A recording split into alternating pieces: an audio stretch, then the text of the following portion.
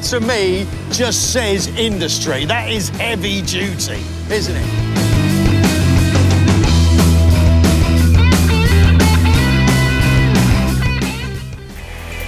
Inside the safety chamber, a 12 kilowatt laser beam is focused to a precise point on the steel plate, heating it to 900 degrees Celsius, cutting clean through.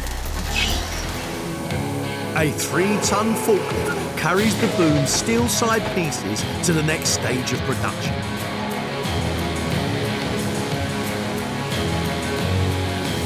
Where they pass through a super-sized hydraulic press that crashes down with the weight of 40 African elephants.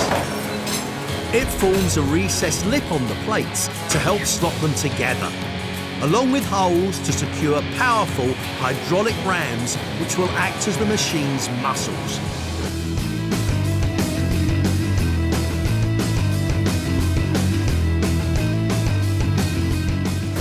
An astonishing 4,000 separate digger parts pass through the paint plant every week. And each one gets the personal touch. You've got high-tech machines throughout this massive factory and you spray this by hand. We've been doing it for over 30-odd years now. I know there's robots about and we're looking at technology all the time. That's the best coverage we get by the guys themselves doing it.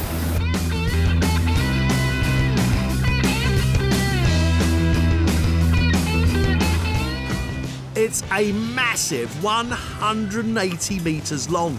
That's even longer than Westminster Abbey.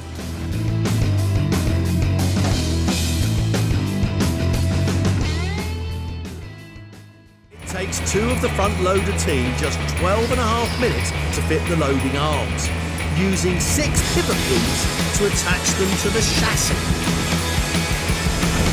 And now these magnificent machines are starting to look less like racing cars and even more diggerish. But they're clearly missing one very important ingredient. A nice warm cab for the driver to sit in.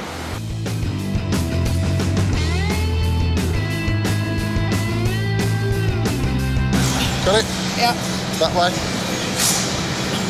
Can't believe you're letting me do this. The windscreen measures 1.4 metres by 1.1.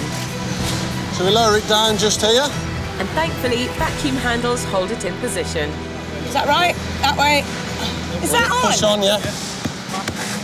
Oh my God! That's how it's fitted.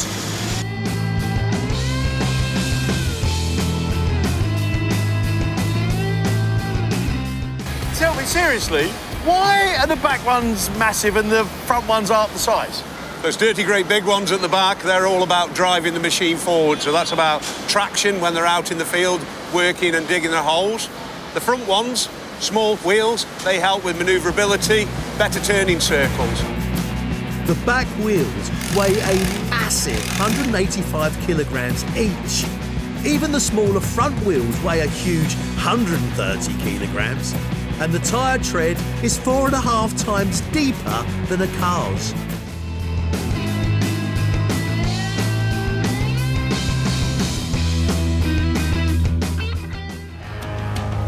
There are just 2 very important things still missing from my super-sized toy.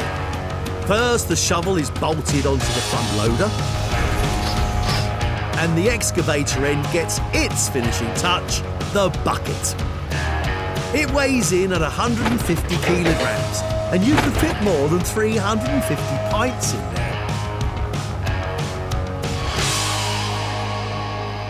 Is that it, Dave? Is that our finished article? Yes, it is, Greg. Our digger complete. And there's one final thing before that machine goes to the customer.